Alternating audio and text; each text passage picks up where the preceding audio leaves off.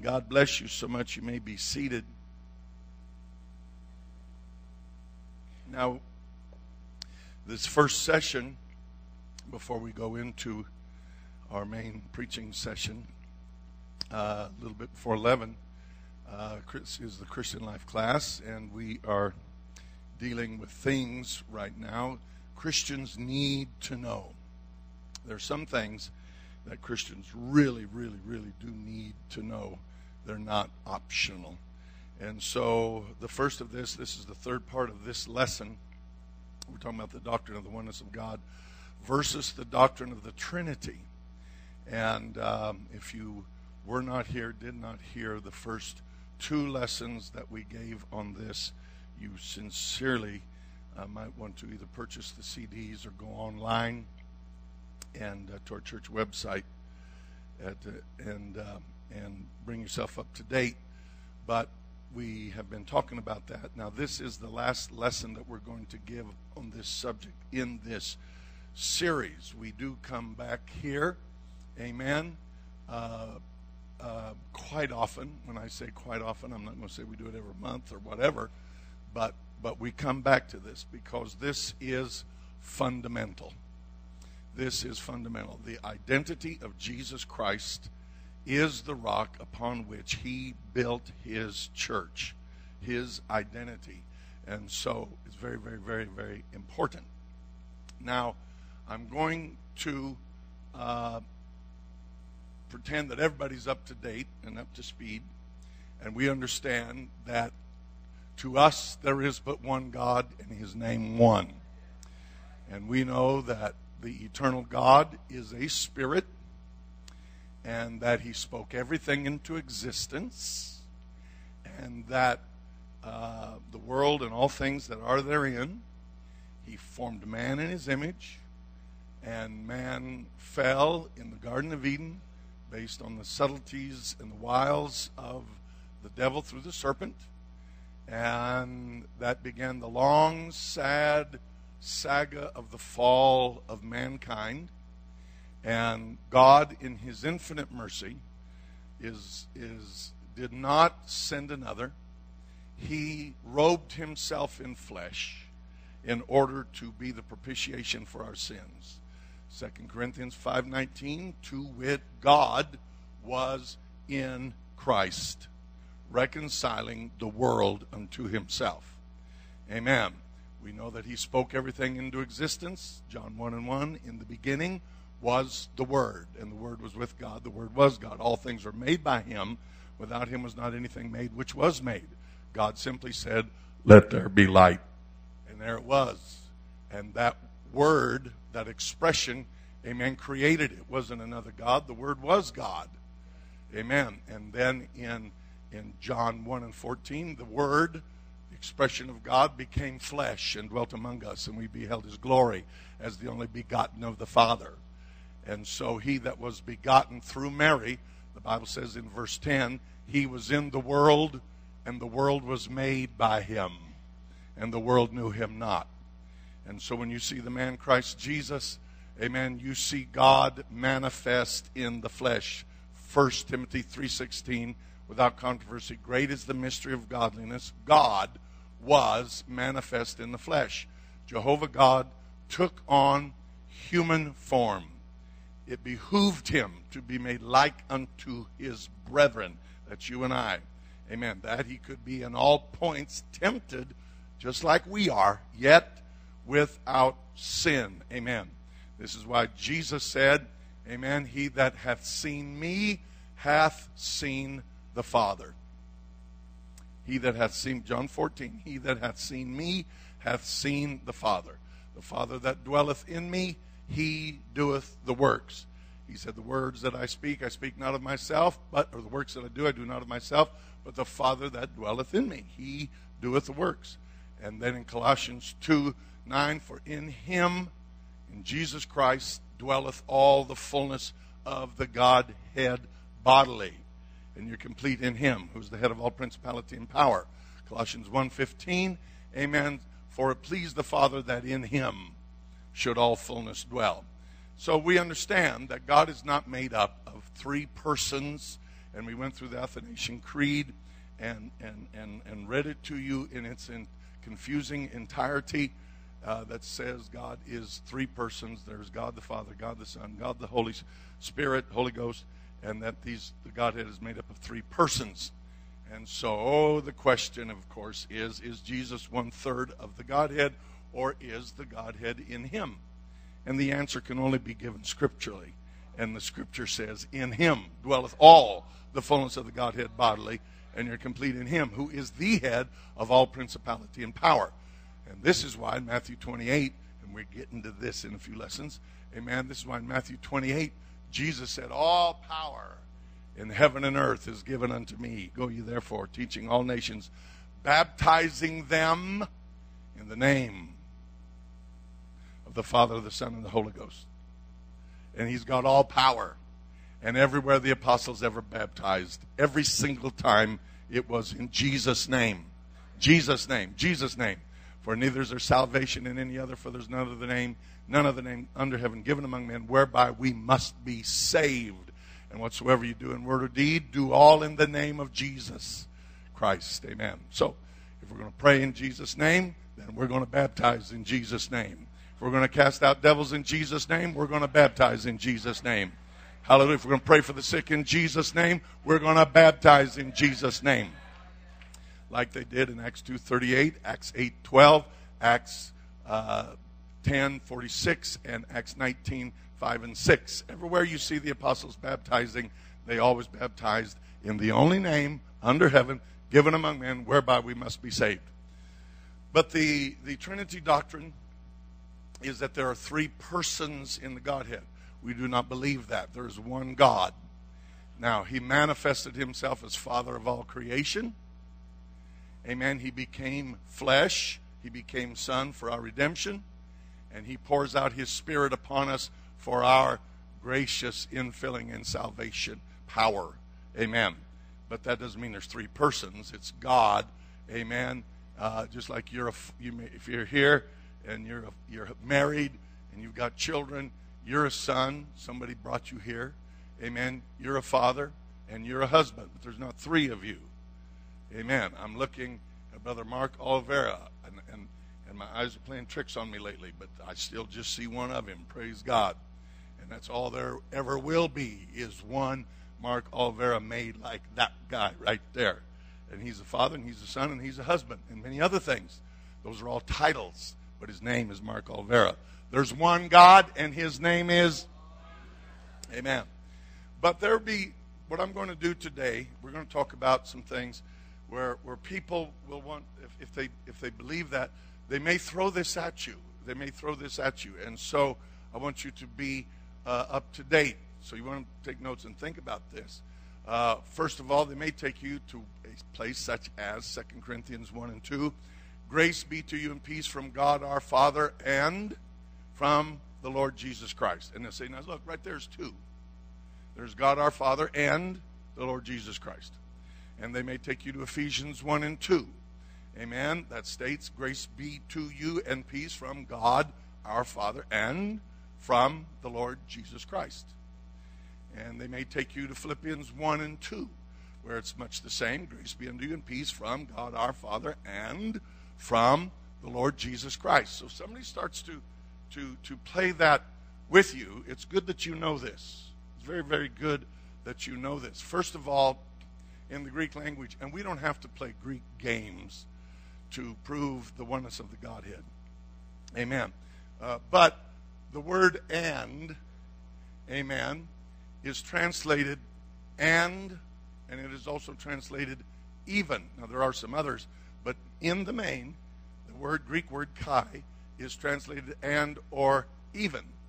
And here in 1 Thessalonians 3:13, we read this: to the end he, God, may establish your hearts unblameable in holiness before God, even, and that word is kai, even our Father, at the coming of our Lord Jesus Christ with all saints. So here, that word and is translated even, and so you can read it usually either one or the other. to the end he may establish your hearts unblameable in holiness before God, even our Father. Even our Father, at the coming of our Lord Jesus Christ with all of his saints. Now, sometimes you'll find the phrase God and our Father, or here God, even our Father. That's what the King James translators did. So that's an example where you see that word translated as even. Also in 2 Thessalonians chapter 2, verse number 16. Now our Lord Jesus Christ himself and God, even our Father, and God, even our Father, which hath loved us and given us everlasting consolation and good hope through grace. And the reason the Greek language is so interwoven and overlays each other, that one word is in the English language and its syntax, etc., will lend itself to the best and most probable translation of, say, the word like Kai. And so, and hath given us hope, consolation, and good hope through grace. It's better there, and there's no problem with this and. But you can, again, take it back and forth. Now our Lord Jesus Christ himself, even God, even our Father, which hath loved us, and is better than even, given us everlasting consolation and good hope through grace. But these here, it's a different syntax, and Joel knows the Greek language better than I do, and he could probably talk more intelligently about it. We took some classes together, and he caught it, and I didn't. Praise God. Or he caught more than I did, let's put it that way. In fact, much more. In fact, I quit, and he kept going. So there you are. But at any rate, here is a classic case where you see the word Kai translated as even. So don't get uptight if somebody gives you that business. Amen. In 1 Peter 1, verses 1 through 3, Simon Peter, a servant and an apostle of Jesus. Now, does that mean there's two Simon Peters? Obviously not. He's a servant and he's an apostle. Amen. He's father and he's son. Amen. So, a servant and, or even, an apostle of Jesus Christ. To them that have attained like precious faith with us through the righteousness of God and our Savior Jesus Christ. Through the righteousness of God and our Savior. The righteousness of God, even our Savior Jesus Christ. Okay. Grace and peace be multiplied unto you through the knowledge of God and, or even, of Jesus Christ our Lord. And notice this, very important, according as his divine power, not their. Not their divine power. His is singular. His divine power hath given unto us all things that pertain unto life and godliness, to the knowledge of him, not them, that hath called us to glory and virtue. Amen. So understand that, don't be afraid of any phraseology like that. It's not there to obfuscate or to make it complicated. In reality, it is there to enlighten, because all that is delineating the fact of what God did. He became flesh and dwelt among us. And I'm glad that he became flesh and dwelt among us. He did not send another. He robed himself in flesh in order to be the propitiation for our sins. Amen. And if we have to go a little longer today, I've got to finish this lesson, and so I'm going to try and speed it up. Titus 2:13 says, looking for that blessed hope and glorious appearing of the great God and our Savior Jesus Christ. And someone said, well, see, it's too, well, who's appearing? When the eastern sky, when he comes in the eastern sky, and we see the appearing of the great God and our Savior Jesus Christ, you're not going to see a Father and a Son. You're going to see our great God and Savior, Jesus Christ. Amen. Okay, and then in Titus 3 and 4, But after that the kindness and love of God our Savior toward man appear. Here, amen, there is no Kai. He just said it the way it is, without the delineation of the propitiation of what he did. He's covered it with the word Savior. The kindness and love of God our Savior toward man appeared. And this is again why in Isaiah 43:11 he said, I, even I, am the Lord. I, even I, am Jehovah. Beside me there is no Savior. And in chapter 45, look unto me and be ye saved, for I am God, and there is none else, a just God and a Savior. There is none beside me. So he is our great God and Savior. Amen?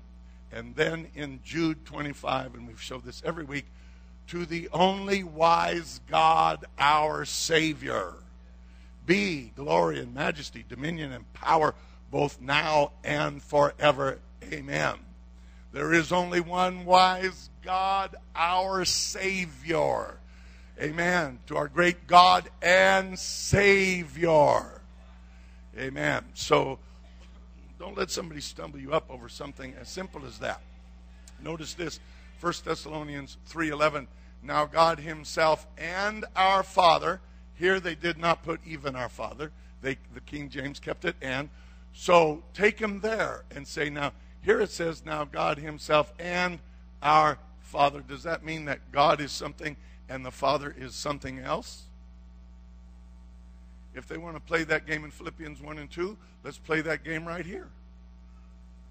If you say that means two, then that means he, God, is separate from Father and our Lord Jesus Christ. Let's try this. Now God himself, even our Father, even our Lord Jesus Christ, direct our way unto you. The Word of God's beautiful. It's beautiful to me. Amen. Then Colossians 3:17.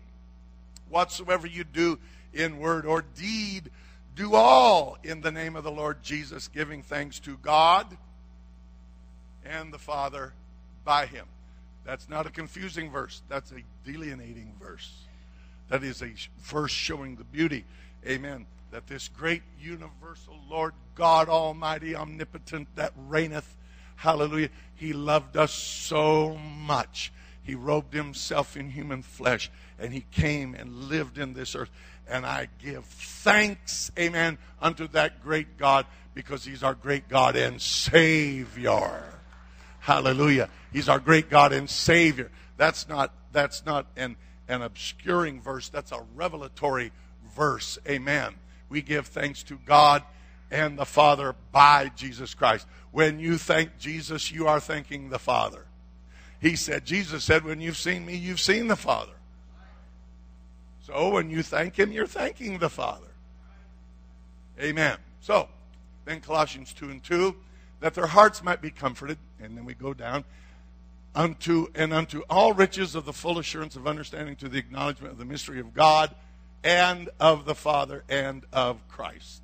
Amen. So don't let anybody play the word games of the word and. Understand the word is kai. It can mean even, and even if it says and, it's not a hurdle. It's not a hurdle. It's revelatory. Amen. The acknowledgement of the mystery of God and the Father and of Christ, of God, even of the Father, even of Christ. Amen. It's all one in the same via manifestation. Now, sometimes they may want to bring up to you this. They say, well, what about when John the Baptist baptized Jesus? We see the Trinity there. This is old hat. In fact, as I made mention to you, and I've heard this from the earliest days when I got in church and I began to talk to people about the oneness of God, they would take me to the baptism of Jesus. And I thought it so interesting in the book that I showed you last week, written by William Penn in the 1600s, and the book I have was published in 1788. He brought up back then the baptism of Jesus, because that's what Trinitarians were saying back then. And so he demolished it, and hopefully we will. All right? Matthew 3:16 and 17. The baptism of Jesus.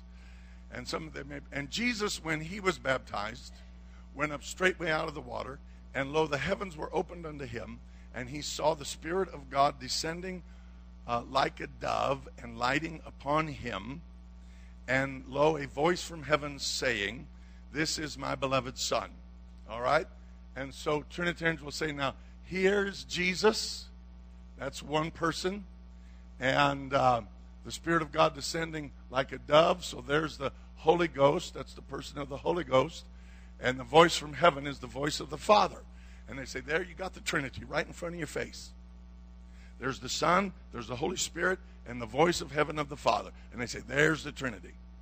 Well, first of all, hi, son. Hi, Sister Booker.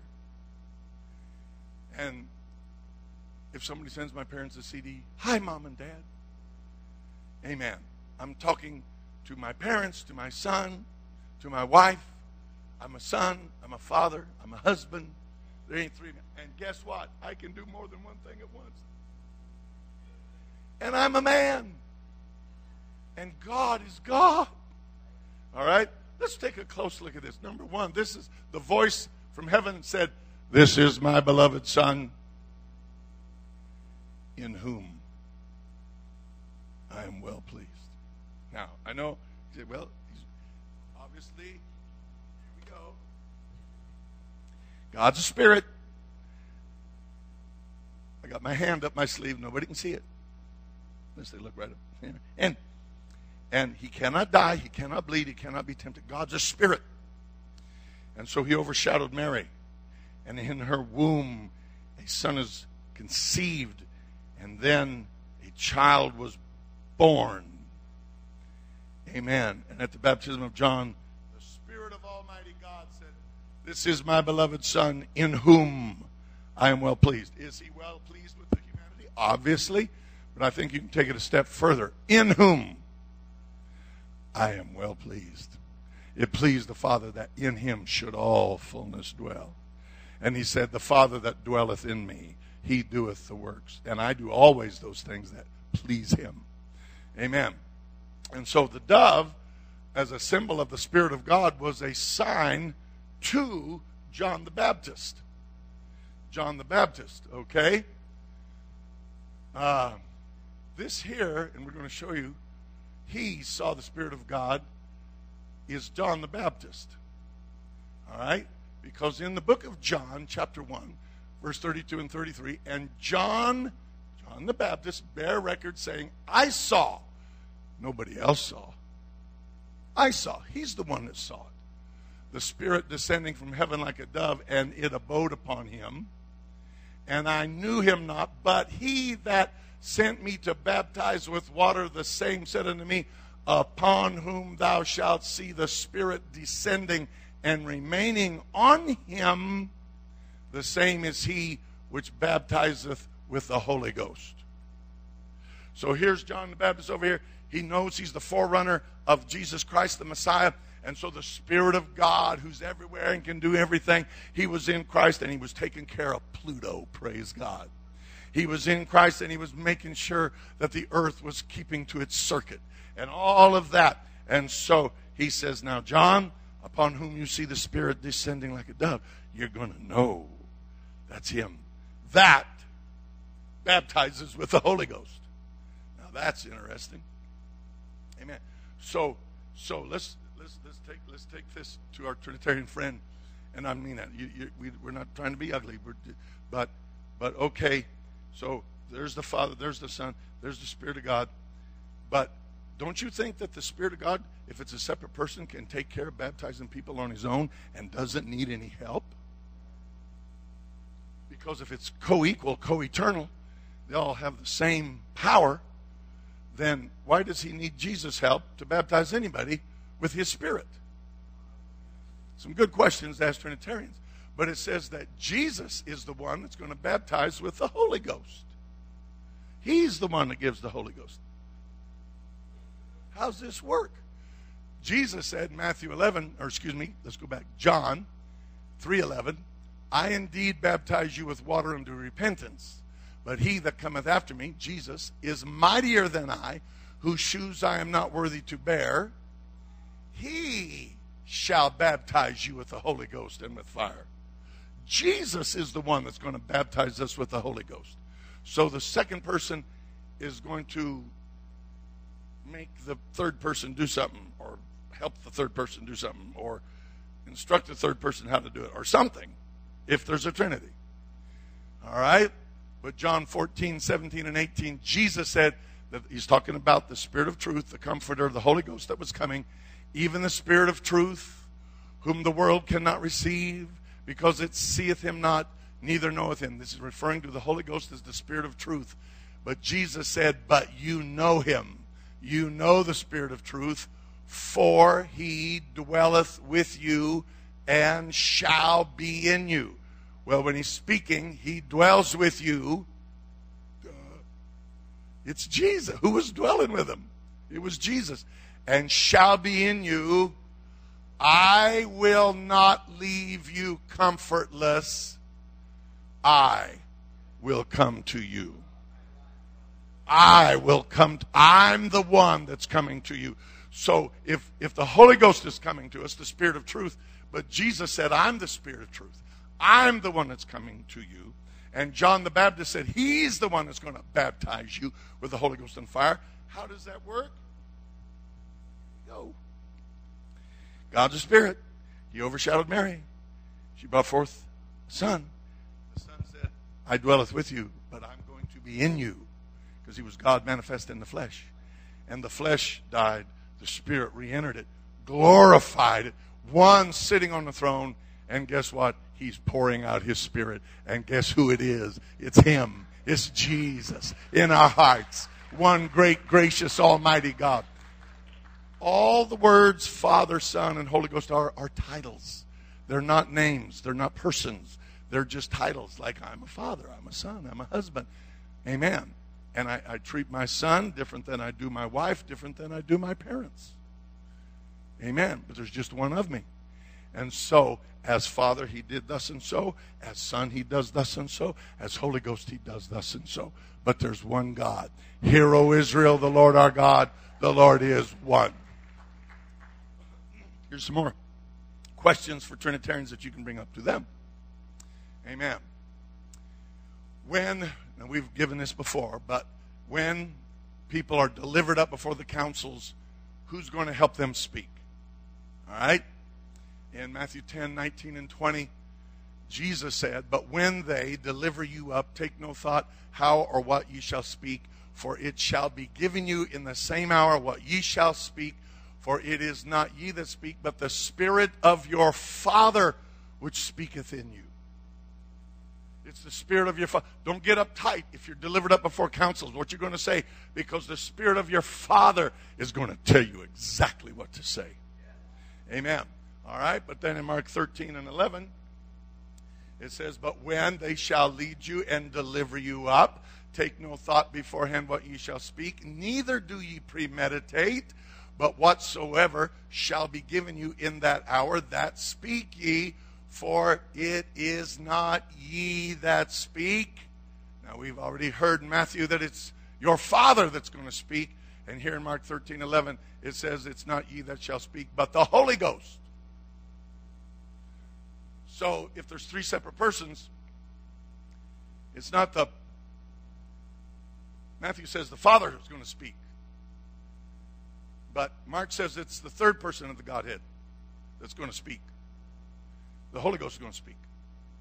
Okay? Then you go to Luke 21, verses 14 and 15.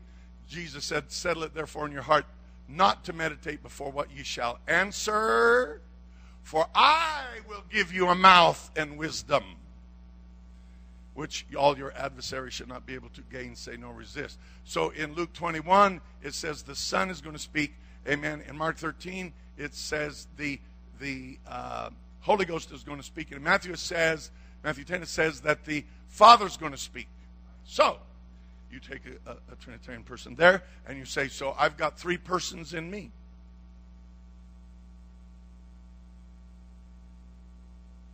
If the Father's going to speak, if the Son is going to speak, if the Holy Ghost is going to speak, if they're separate persons, who's talking? Well, we have a trio singing. No. No, because 1 Corinthians 12:13 says, for by one Spirit, everybody say one Spirit, are we all baptized into one body, whether we be Jews or Gentiles, whether we be bond or free, and have been all made to drink into one Spirit. That one Spirit that dwells in us, He is Father, He's Son, He's Holy Ghost, He's Almighty God. He'll anoint you, hallelujah. All that is manifestations. It's not persons. It's not persons. Amen. And I've never had a Trinitarian give me an answer for that yet. They just, and I'm not being a smart aleck, but it's like a deer in the headlights. Because there is no answer except this one. Hallelujah. I'm glad for the Holy Ghost. Here's a good question. Who raised Jesus from the dead? Okay. In John 2:19, Jesus answered and said unto them, destroy this temple, and in 3 days I will raise it up. Verse 21 says, he spake howbeit of the temple of his body. So he said, in 3 days, I'm going to raise this temple up, though you kill me at Calvary. All right? But in 1 Peter 1:21, who by him do believe in God, that raised him up from the dead and gave him glory, that your faith and hope might be in God. So you might take him there. See, now, in John 2:19, it says Jesus is going to raise up, amen, himself. In 1 Peter 1:21 says that God raised him up from the dead. So we would have to say that was the Father. Romans 8:11, but if the Spirit of him that raised up Jesus from the dead dwell in you, well, who dwells in us? We have the Holy Ghost. Okay? He that raised up Christ from the dead shall also quicken your mortal bodies by his Spirit that dwelleth in you. So basically, Romans 8:11 says the Holy Ghost raised him up from the dead. And John 2 says that he would raise him up. And 1 Peter 1:21, the Father raised him up. So who raised him up? The Spirit of God. The flesh died, and the Spirit re-entered it. Woo! Raised him up. It's not three persons. It's not three persons. The doctrine of the Trinity does not make sense. But one God who is a Spirit, who robed himself in human flesh in order that he could be the propitiation for our sins. That's the beauty. That's the beauty. Now, who is... Whoop. Okay.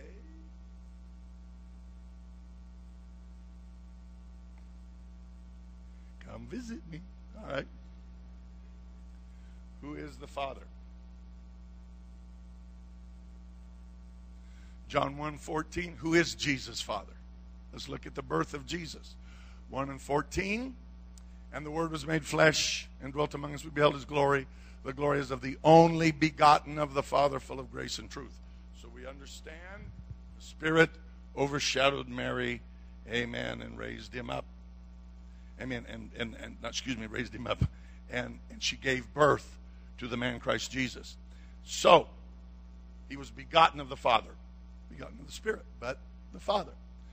Matthew 1:20 says, but while this is Joseph, the espoused husband to Mary, thought on these things, behold, the angel of the Lord appeared unto him in a dream, saying, Joseph, thou son of David, fear not to take unto thee Mary thy wife, for that which is conceived in her is of the Holy Ghost.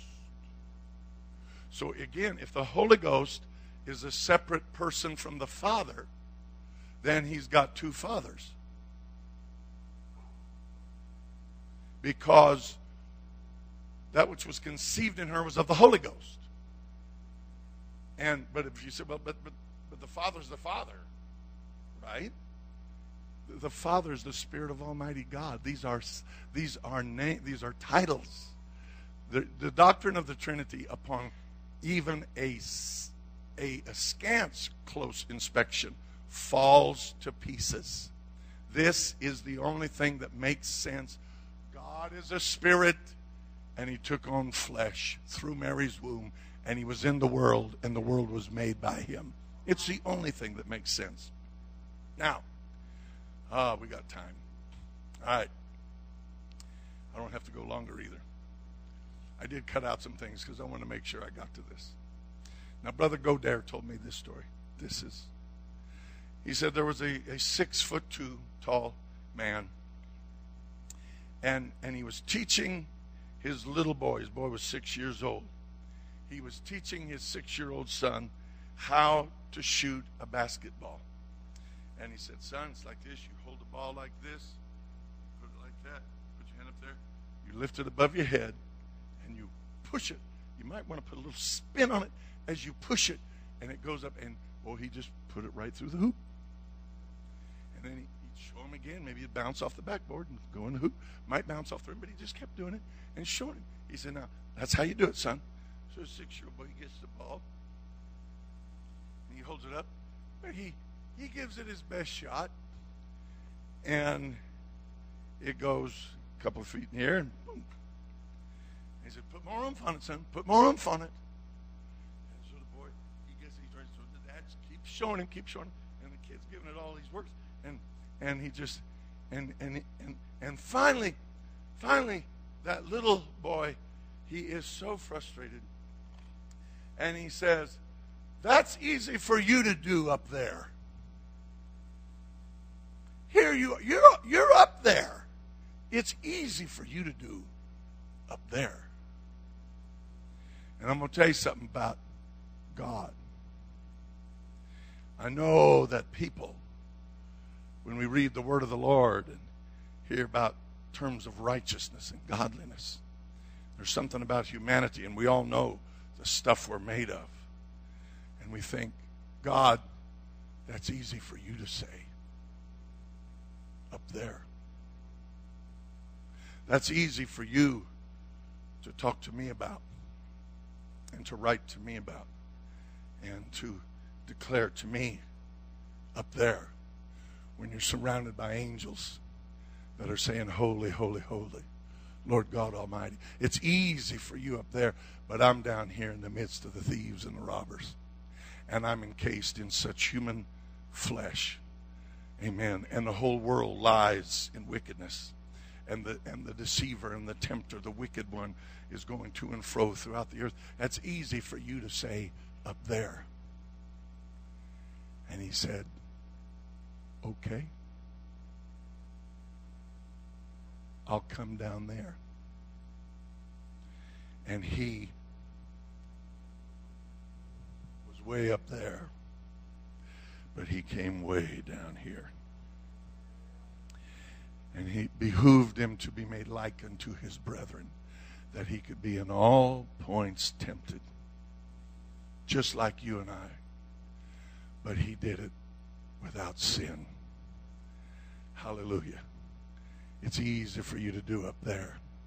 I'm going to tell you, we're talking about a neat God and a gracious God and a mighty God. And you think that he was, no. You can go to places in the garden when he prayed, amen, as it were great drops of blood, the humanity crying out to the divinity, the flesh crying out to the spirit, if it be possible, let this cup pass from me. Nevertheless, not my will, not this flesh's will, but thy will be done. And he did, amen, the will of the Spirit. Hallelujah. Can I tell you something? He became a 6-year-old boy, as it were, and he showed us how to shoot the baskets. Hallelujah. And we do grow in the grace and the knowledge of our Lord and Savior, Jesus Christ. I'm going to tell you, the message of the oneness of God is the most sublimely beautiful message in the Word of God.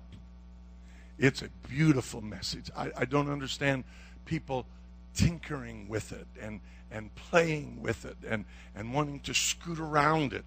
It's beautiful. Embrace it. Love it. Live it. Pray for deeper revelation of it because it's awesome. It's awesome. It's awesome. Amen. And we'll take it a step further. And I'd heard this, but I did look it up this morning. In 1921, there was a Dr. Evan O'Neill Kane. And he was the first promoter of local anesthesia.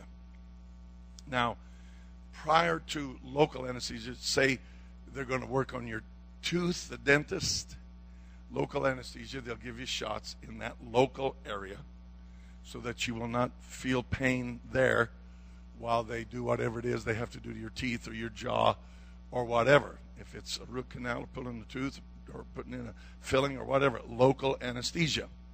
And or if they have to put stitches into your hand or your thumb, they will shoot local anesthesia there. Well, prior to local anesthesia, they would anesthetize when they finally come to place. You know, in the, like the Civil War, there was 1 million casualties. That means people that were hurt in the Civil War. Over 600,000 people died in the Civil War, and almost two-thirds of those that died of disease or sickness, or and then the rest of them were actually killed on the battlefields. So it was a horrible, horrible thing, and there was no anesthesia. If you had a gut shot and they were going to try and save your life,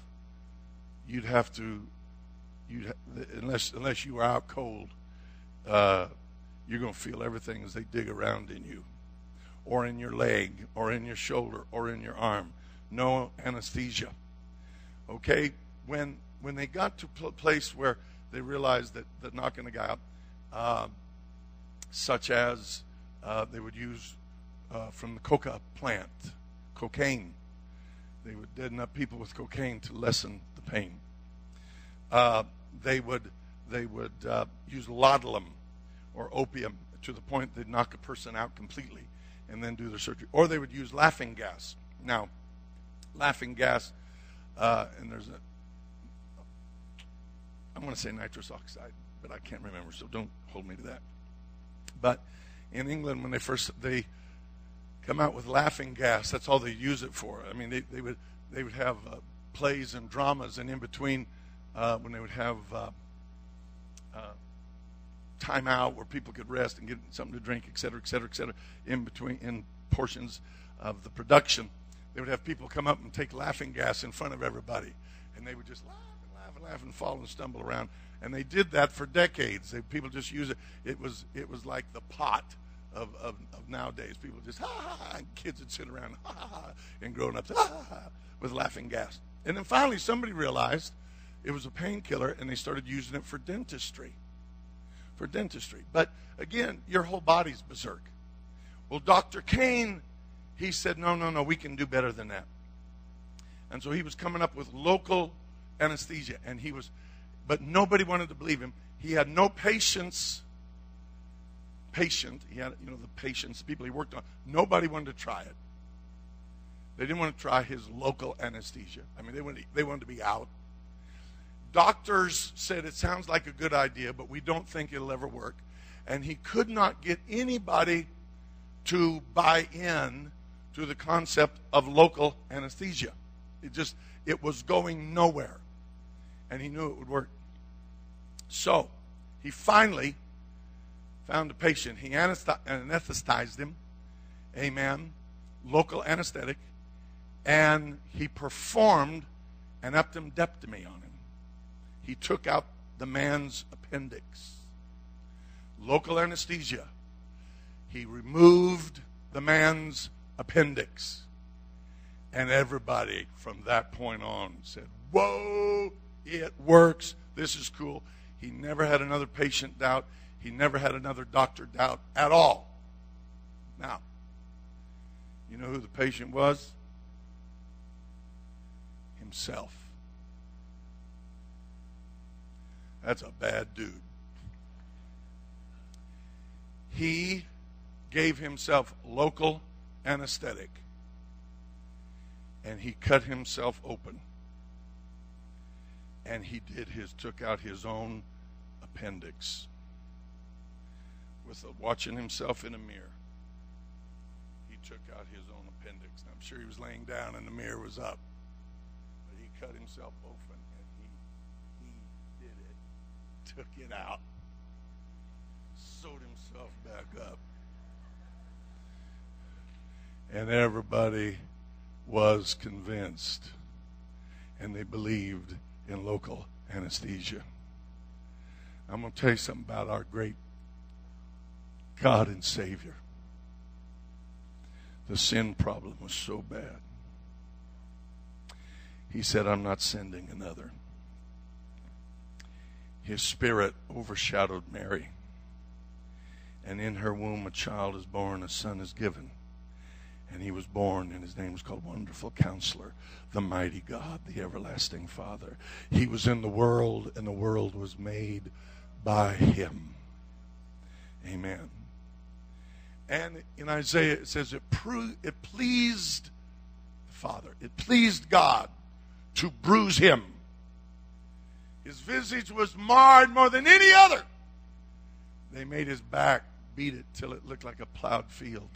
They ripped the hair from his face. They crowned him with a crown of thorns. But I'm going to tell you, he performed the surgery on himself. He came into the world that was made by him. He came unto his own, and his own received him not. But as many as received him, to them gave he power to become the sons of God. Hallelujah. I'm going to tell you, the oneness of God is the most sublimely beautiful, wonderful message of the Bible. And Jesus said, upon this rock I will build my church, and the gates of hell shall not prevail against it. At the name of Jesus, every knee shall bow, every tongue shall confess that Jesus Christ is Lord, to the glory of God the Father. Hallelujah. His glory said, I'll not give to another. So he performed the surgery on himself in order to get it done. Musicians, come. I want us to stand. And here is my statement. Listen closely. There are those in these latter days that are wanting to tell people, amen, that it's just a matter of semantics. It's just terminologies. It doesn't really mean anything. No. You're not selling that bill of goods. No. At the name of Jesus, every knee's going to bow and every tongue's going to swear. And we see one that is on the throne. It's not semantics, brother. It's the truth of Almighty God. Hallelujah. He's going to have a church called by his name, filled with his spirit. Hallelujah. Walking in his ways and in his truth. And I, for one, thank God for it. Let's lift our hands and love him. We love you, Jesus. We love you, Jesus. We love you, Jesus.